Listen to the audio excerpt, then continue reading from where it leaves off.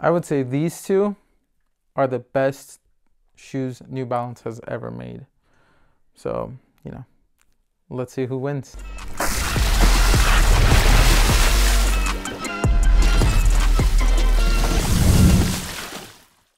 What's up guys, Vinny here with Sneaker Tweaker and welcome back to another video. Today we have the versus video on the New Balance Fresh Foam BB-V2 and the New Balance Kawhi IV. So these I would say are two heavy hitters in 2024, two of the best shoes that New Balance has ever put out, and honestly two of the best shoes, like I said, of 2024. Both contenders for shoe of the year, and they're, there's other shoes as well, but from the New Balance side of things, these two are absolutely crazy. And they do have different strengths and different weaknesses. However, before we get into it, I do want to mention that if you do love content like this and you do want to help our channel out, please make sure that you like this video, comment, subscribe, hit that notification bell so you don't miss the next video or the one after that. And if you do want to take it a step further, get onto our website, sneakertweaker.com, get some merch. That'll help us put out more videos and then overall just be more consistent on channel as far as our output. As always though, let's start it off with the traction. Now, both the Kawhi IV and the Fresh Foam BB-V2 feature multi-directional traction patterns. The Kawhi IV's is a bladed traction pattern and the Fresh Foam BB-V2 is more of kind of like a spotted radial traction pattern, and there's just radial pods. And both of them work really well. Two of the top tractions of 2024. New Balance has absolutely been killing it with their traction setups, and they've been doing that for quite some time, and this year is no different. Now, both of them also are, for those of you that do like it, super squeaky, so that feedback will be there.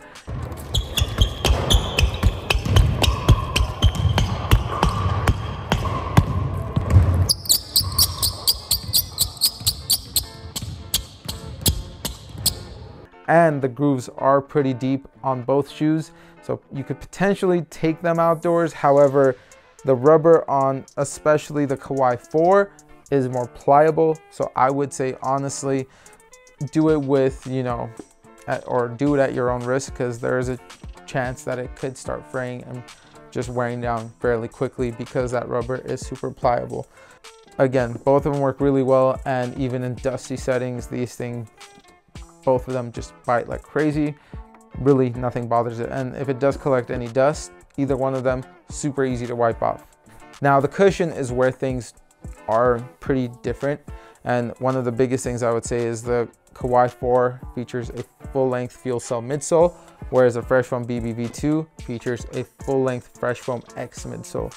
For those of you that are big men and love comfort and just need impact protection, Fresh Foam BB-V2 is the way to go. There's a ton of impact protection. The cushion is just extremely plush, so comfortable. Honestly, you don't want to take these things off your feet. Now, the drawback is that you do ride a little bit higher off the ground. So if that's not something that is ideal to you, then I wouldn't say this cushion setup is going to be the one I would recommend in your case. Whereas the Kawhi IV features, like I said, a fuel cell midsole. Now, the impact protection is still really great. However, it's not going to be as great as the Fresh Foam BB-V2. The upside to that though is that you are going to ride lower to the ground and you are going to get more court feel. So for those of you that do want that court feel, this thing is going to be your way to go. I know for me as a shooter, this setup helps a lot more. However, there are days where, my knees just really hurt and I need some sort of just a break from that impact. So these shoes are absolutely great. So not to say you can't have both and use it for alternating days and just depending on how your legs are feeling. That's what I do. But again, I understand that not everyone's gonna go out and just buy two pairs of shoes. So whichever is most important to you, that's what I would do. Impact protection on the Kawhi IV is still really great. It's just this one is going to be that much better, and you are going to get a super nice plush ride, especially in the heel. You do get a lot of compression, and then with the Kawhi IV you're going to get more court feel, and honestly for shooters like myself that helps out a ton whenever trying to get your shot off fairly quickly. As for the fit, I would say both of them do have more of a standard fit as New Balance does. They're more wide foot friendly shoes, so narrow foot, wide foot, standard foot, these are going to work really great. Now, New Balance does have the option to actually go narrow, and their regular one is standard obviously, but they do have an option to go narrow, but they also have an option to go wide. So for those of you that are wider feet, and you don't really want to have a lot of dead space in your toes, you can just go the wide option, so that way you can go your true size and then just have a wider base or wider foundation, I guess a wider last. That way it fits your foot better. Again, for me, honestly, I would say the Kawhi IV in this case. Didn't think I would ever say this, but the Kawhi IV is going to be my way to go. And then just going back to the traction, I would tie it up between the two, because the traction, both of them are absolutely amazing. If we are nitpicking, the Fresh Foam BB V2, I would say probably has a more durable traction pattern. So if you are wanting to take it outdoors, that's going to be the way to go. Now, this one, the Kawhi IV, strictly because it is going to give you more core feel, but the impact protection isn't absent, it's still there. For the fit, like I said, I'm gonna tie it up because both of them do fit fairly similar, and then they do have options to go either way, narrow, medium, or wide foot on New Balance's website if you guys choose to do that. As for the materials and the support, and I guess this is going to be the tiebreaker because each has won a category and tied in one. Materials and support though, I would say they're both fairly identical. The Kawhi IV features textile upper with fuse overlays, and then the Fresh Foam BB V2 features, I would say, mesh, and then also this one features more premium overlays. So for those of you that are, wanting more a premium feel, Fresh Foam BB V2 is absolutely amazing. The Kawhi though is going to be, I would say, in a way more breathable. However, they do both offer great support features as well. So you do have nice heel counters on both shoes. I would say, I think the one on the Fresh Foam BB V2 is a little bit beefier. And then as far as the shanks in the shoe, the Fresh Foam BB V2 features a TPU shank plate, whereas the Kawhi features a Energy Arc, which is their carbon fiber shank plate. Torsional rigidity, they're both going to be fairly similar still, even with the TPU.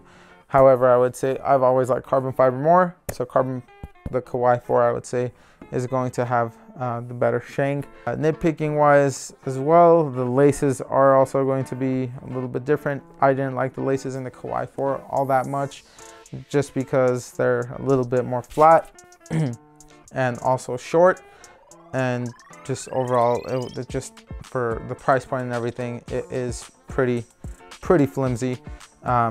You'd think you just get something a little bit better. And then in the Fresh Foam BB V2, the laces are these nice round laces, which honestly I enjoy. Super easy to tie, and then super easy to double knot, and the length is perfect. So yeah, don't have any complaints there. As for the price points, the Fresh Foam BB V2 comes in at $130, and then the Kawhi IV comes in at $160. So those of you that are wanting a cheaper shoe and still identical performance, this one is the way to go. And then those of you that don't care about the price, this one's a great option as well. And I forgot to mention, the winner. So we're gonna say support wise, honestly for me, this is tough, man, because they're both great shoes. They both offer a ton of support. I would say the support, they kind of tie up, but if I just had to go overall fun factor and everything, I'm going to have to say the Kawhi IV is the winner. I hate the Clippers. I'm not a Clipper fan. I'm a Laker fan, but I got to give it to Kawhi's shoe. This thing is an absolute banger. And there is that price difference with the 130 and the 160. However, great shoe, even for that medium price of $160. Those of you that are wanting to save $30, this is a great option. This is still one of my favorite shoes of the year, but this slightly overtook it. Now, we do also want to, see the weight difference between the two, and if that matters to you guys, both of them in a size 9. The Kawhi IV first comes in at 14.4 ounces, and then the Fresh Foam BBV2 comes in at 14.4 ounces. So exact same weight. Which one feels heavier?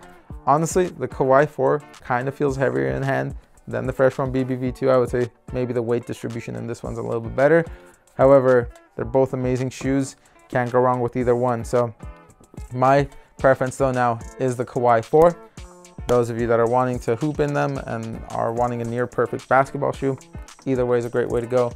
This one for guards though specifically, and that's what I play, this one's the best one.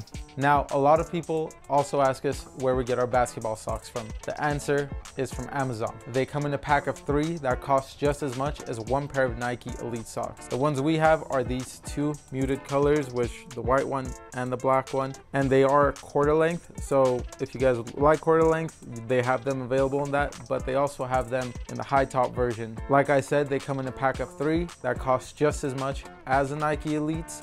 And these are pretty much the same thing, but without the Nike branding. They're cushioned, they're ventilated, and they're amazing socks, and they last a long time. If you guys do want a pair, hit the link in our description down below and go grab yourselves a pack. Not a pair, grab yourselves a pack. If you guys have played in any New Balance shoe, or particularly one of these, the Fresh Foam BBV2 or the Kawhi IV, let us know experience down below. If there are any other shoes you guys would like us to review or have go toe to toe, let us know experience down below. For more content like this, please like, subscribe, and follow. We'll see you guys in the next one. Peace.